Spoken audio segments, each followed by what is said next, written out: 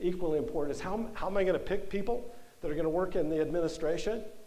One of the things that I've learned, having crisscrossed the state countless times, is that there's a great, big, beautiful state outside of Maricopa County.